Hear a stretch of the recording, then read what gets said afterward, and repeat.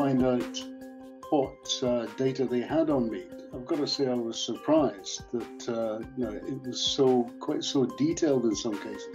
It wasn't really an accurate representation. You are lumped into a broad social spectrum, 50 or 60,000 pounds a year, and living here, doing this. I find it quite unnerving to have that kind of level of detail. It was far from straightforward. It's not an easy amount of data to wage your way through.